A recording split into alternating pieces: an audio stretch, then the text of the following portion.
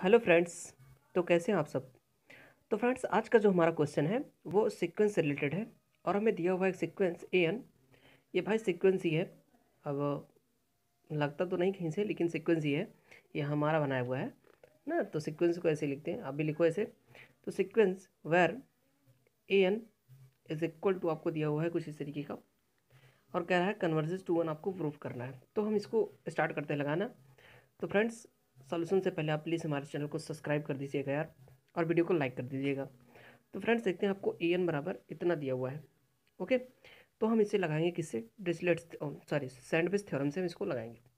तो आपने sandwich theorem पढ़ रखी है कि उसमें तीन सीक्वेंस होते हैं। क्या होती है सैंडविच थ्योरम में? तीन सीक्वेंस होती है, एक ए एन, और कंडीशन कैसे फॉलो करती है वो इस तरीके से कुछ ना। ये आपका सैंडविच थ्योरम का कंडीशन है। और एक कंडीशन और होता है कि limit N tense to infinite A N बराबर एल बराबर limit N tense to infinite B N भी होनी चाहिए ना। अगर इस कंडीशन को फॉलो करता है तो आपका limit N tense to infinite C N B L होगा ना। यही आपका फॉर्मूला है।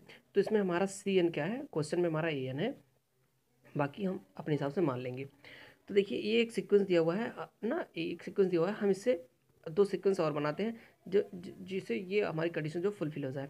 तो देखिए, एक सीक्वेंस क्या होगा, ये वाला लास्ट वाला टर्म हम उठाते हैं, और ये आपका लास्ट टर्म क्या है, एन स्क्वायर प्लस एन ना। एन स्क्वायर प्लस एन, इसी को हम रिपीट करते हैं बार बार, एन टाइम इसको हम रिपीट करते हैं। ओके, ऐसे ऐसे करके हम लाते हैं इसको एन टाइम तक ना। ऐसा हमने क्यों किया है? ऐसा हमने इसलिए किया है, एक सीक्वेंस बन जाएगा और इस कंडीशन को फॉलो भी करेगा जो कंडीशन दिया हुआ है। तो हम इस सीक्वेंस को न लिख के डायरेक्ट हम ए एन लिख देते हैं ना, क्योंकि काफ़ी लंबा हो जाएगा लिखने में। और हम अब इस टर्म को रिपीट करते हैं बार बार ए एन टाइम। तो हमने किया इसको एन स्क्वायर प्लस वन, फिर ऐसे ऐसे करके मैं लास्ट वाला टर्म लिख दे रहा हूँ, और मतलब उसी टर्म को हम रिपीट करते हैं बस, प्लस। ओके, ये तो हमने अपना सीक्वेंस बना दिया, तीन सीक्वेंस ऐसे से। अब ये कंडीशन हो गई। दूसरा देखते हैं कि ऐसा हो रहा है, ऐसा हो रहा है तभी एप्लीकेबल होगा। तो पहले एक लाइन में और देख लेते हैं, इनका सम क्या होगा। सम का मतलब कि ये एन टाइम है तो ये एन टाइम हो जाएगा और कुछ नहीं होगा। ओके, ये ए एन हो गया आपका। इसका सम क्या होगा, ए बी एन टाइम है तो ए बी एन टाइम हो जाएगा और कुछ नहीं होगा। ओके, इतना हो गया। अब हम क्या करते हैं, एक कंडीशन तो हो गई, और दूसरी कंडीशन हम लगाते हैं क्या ऐसा आ रहा है हमारा जो हमने बनाया हुआ है सीक्वेंस। तो हम लगाते हैं limit N tense to infinite N की बट्टे एन स्क्वायर प्लस वन। तो देखो, इसमें एन हम नीचे से कॉमन करते हैं, ये हो जाएगा limit N tense to infinite N, और नीचे से जब कॉमन आएगा तो ये आपका हो जाएगा, एक काम करते हैं एन स्क्वायर कॉमन ले लेते हैं, तो ये आपका वन हो जाएगा, वन अपॉन एन हो जाएगा। समझ रहे हो ना कैसे हमने अंदर में से एन स्क्वायर कॉमन किया, तो यहाँ पे वन आएगा और यहाँ पे एन अपॉन एन स्क्वायर होगा, जो कि एक एन कट जाएगा तो एक ही एन बचेगा। ऊपर से एन एन कट जाएगा, ये इसे कट जाएगा। और जब आप इसमें लिमिट लगाओगे, यहाँ पे इन्फाइनाइट रखोगे, तो ये जीरो और ये वन हो गया। एक वैल्यू तो वन वन आ गई हमारी ना। अब देखते हैं ये भी आना चाहिए आपका, मतलब कि ये वाला भी आपका आना चाहिए। तो limit N tense to infinite, और ये आपका एन स्क्वायर प्लस वन, ये आता है नहीं। फिर हम नीचे से क्या करते हैं, एन स्क्वायर कॉमन कर लेते हैं, जैसे पहले हमने किया हुआ था।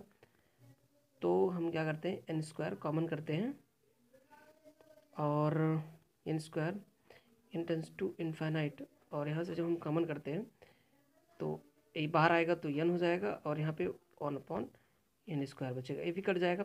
और जब आप यहाँ पे इन्फाइनाइट रखोगे तो ये टर्म जीरो हो जाएगा, ये वन, जीरो में वन जुड़ेगा तो वन हो जाएगा, और ये आ गया। तो हमारी कंडीशन देखो फुलफिल हो गई। यहाँ पे हमने इसको बनाया, ये कंडीशन हमारी सही थी। आप देखोगे ना, तो सबसे छोटा ये आएगा, फिर उससे बड़ा ये, फिर उससे बड़ा ये आएगा, सबसे बड़ा ये आएगा।